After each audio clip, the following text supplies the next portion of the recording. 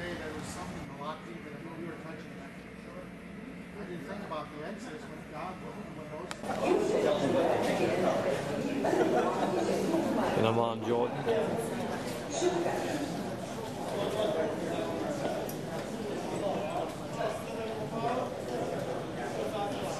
Here it left behind a certain kind of clay that at that point was heavy enough to sink to the bottom, and it's perfect for pottery. So let's go to the potter's field and dig some pottery clay.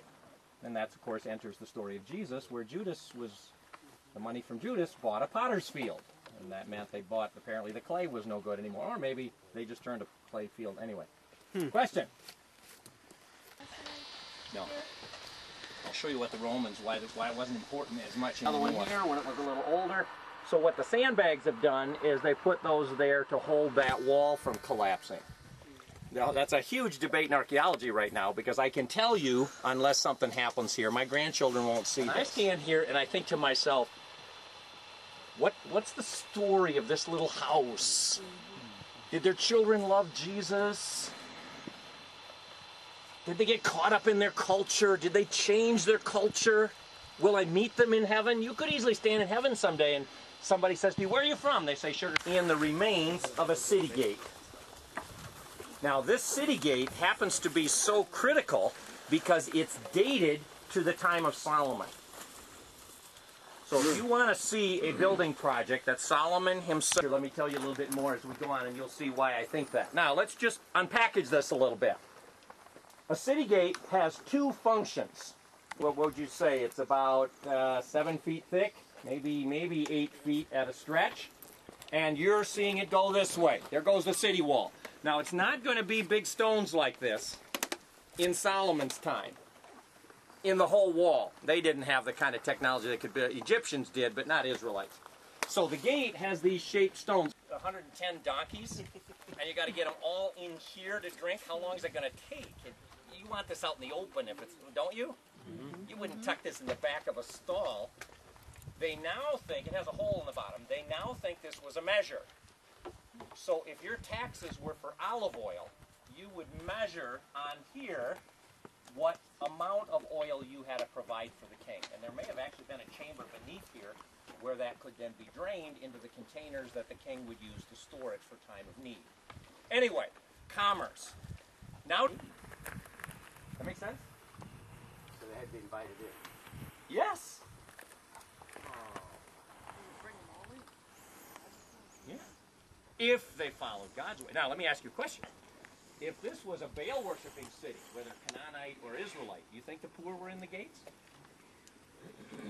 I doubt it.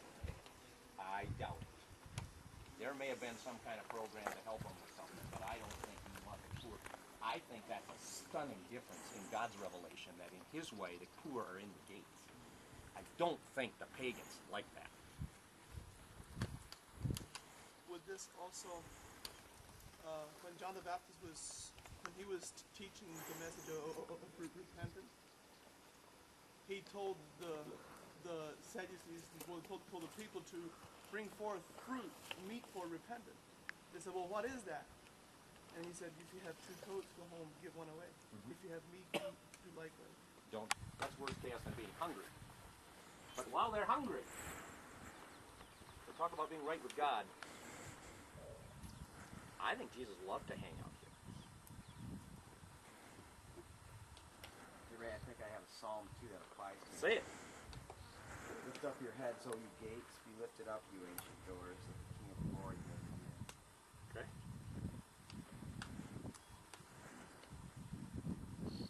I have something that goes along with it, doesn't say gates, but from Leviticus 23, when you reap the harvest of your land, do not reap the very edges of your field or gather the gleanings of your harvest. Leave them for the poor and alien. I am the Lord your God. Amen. Is what was here when that was written. Second, I pray. You know, my dad used to have a saying, you can't lead a horse to water. You know that one? But he added a line, and maybe it wasn't his, but I never heard anybody else say it.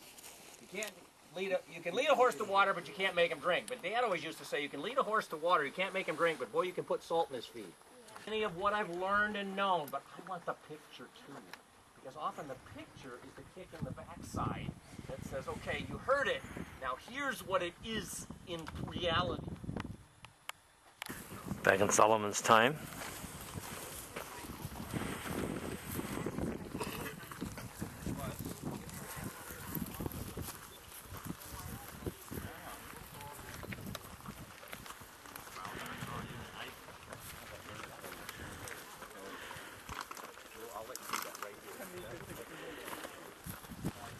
Sure, and where did Moses and Joshua, no, Moses and the elders sit in judgment?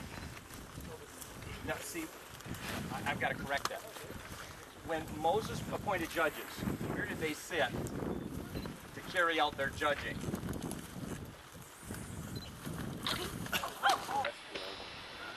While we're climbing up here, somehow I didn't have this written down.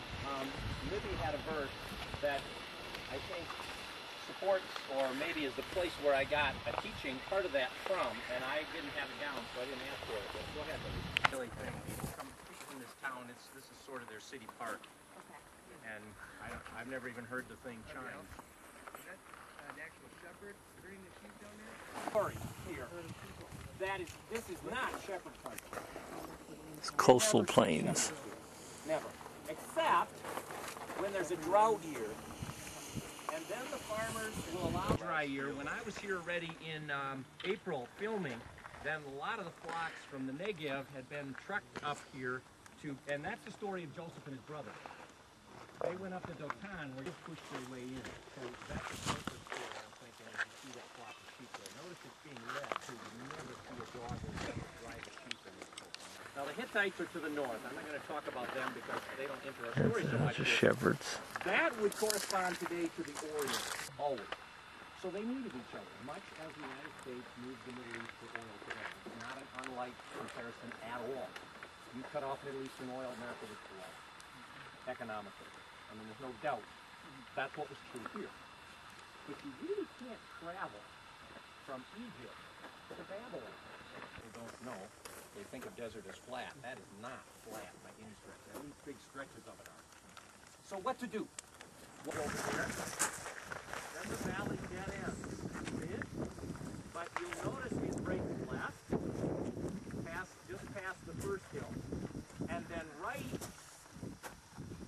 up toward that tower, the road we came, the upper part is the ascent of Beth Horon. Beth Horon. You probably don't remember. That's in your mind.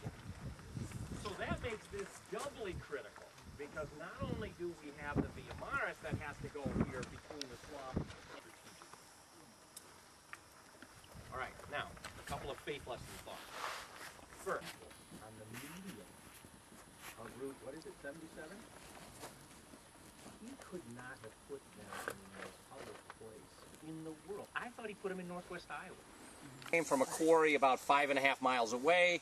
They weigh about 28,000 pounds. So you move a 28,000 pound stone without a Skytrack or whatever you use. A Skytrack wouldn't lift 28,000 pounds anyway. You get my point. But it can be a foot high. But it has to stand somehow. This is a pottery stone that they believe is from Abraham's time, thousands of years ago. Time for a potty break. Guesser.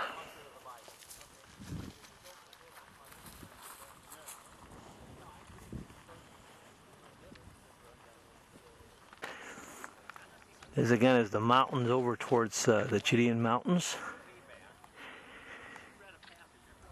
This mountain over here is where Jacob had his dream.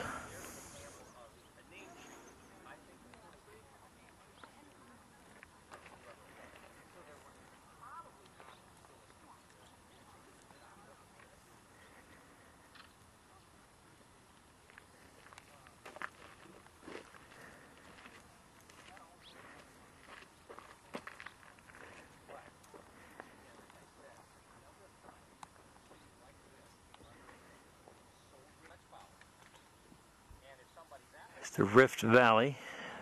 Down on the other side, you can't really see it. This is commonly what we do. We meet together, and then he teaches us what happened.